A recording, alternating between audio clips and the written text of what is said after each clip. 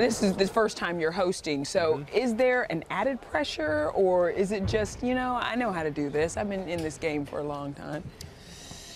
You know, the mechanics of it are surprisingly the same as a lot of other stuff that I've done. It's the, you know, the audience is obviously a billion times bigger. It's a tough room.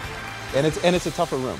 Yeah, it's a very thin-skinned room. But you have, and you have an edgy aesthetic, so how do you walk that line? So it's a really bad match is I think what we've arrived at here. I'm the wrong guy to do this. I'm Seth MacFarlane, and I'll be hosting the Oscars this year, where we'll be celebrating all your favorite films. We saw Amy Poehler and Tina Fey do such a great job, and they were pretty much widely lauded. I haven't read any positive reviews in the none press. at all. Would they get good reviews for them? Couple. I read a couple. If I had one review for anything in my career as good as their worst review for that, I would be a happy man. So does that put more pressure? Because it's like, this is how you host a show. I mean, look, I thought they were fantastic, but they are also beloved by the press. So it's, you know, even if they had not done as great a job as they had done, I still think, you know, there are certain people who have kind of a carte blanche. You're awesome. We love you no matter what you do.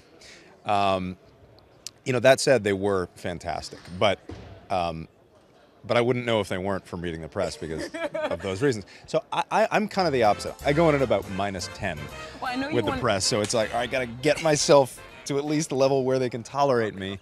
And then maybe from there I have a shot at actually getting a positive review. Do you reach out to those people who you know have killed at the Oscars, who have done it really right? Yeah, I talked to Billy Crystal, and he was a super nice guy and genuinely helpful, took a lot of time out of his schedule to sit down with me, and I came out of it with some practical stuff, and it was, you know, I'm very grateful to him for taking the time to do that. Can you tell me one thing he told you? Yeah, get comfortable with your shoes before you get on stage. I like that.